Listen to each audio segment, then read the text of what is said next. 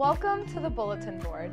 In news, Emily Appel dives into students going abroad again and how this semester is different from years past, including new provisions and guidelines. We also discuss GU and the publication of a report with recommendations for how to improve following the sexual abuse crisis involving some priests who previously lived on GU's premises. Next, Arts and Entertainment highlights Roots Coffee Kitchen on Hamilton. Hoping to inspire students and the general public with their plant-based food and locally sourced coffee, the co-owners are working together to build relationships and connections within the community. Finally, in Opinion, Dawson Neely talks about the end of the longest war in U.S. history and the implications it has on the region.